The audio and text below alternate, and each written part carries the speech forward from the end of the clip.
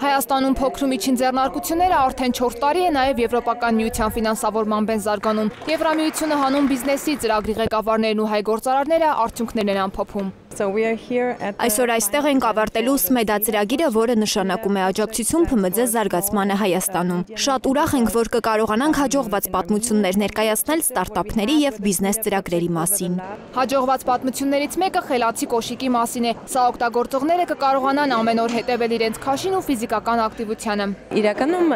սկսվել է դրանից, որ ուզեցել ենք սարքել քշերք, որը միշտ կլինի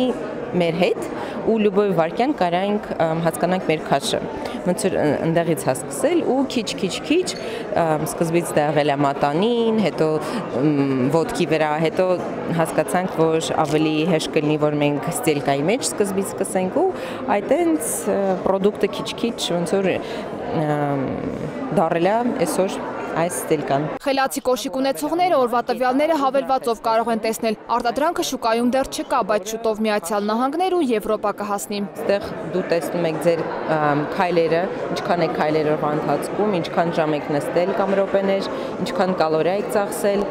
եւ ձեր քաշը։ Մոտ 5 միլիոն եվրո բյուջեով ծրագրից 3500 ընկերություն ու ստարտափ է օգտվել ու ավելի քան 450 նոր աշխատատեղ ստեղծել։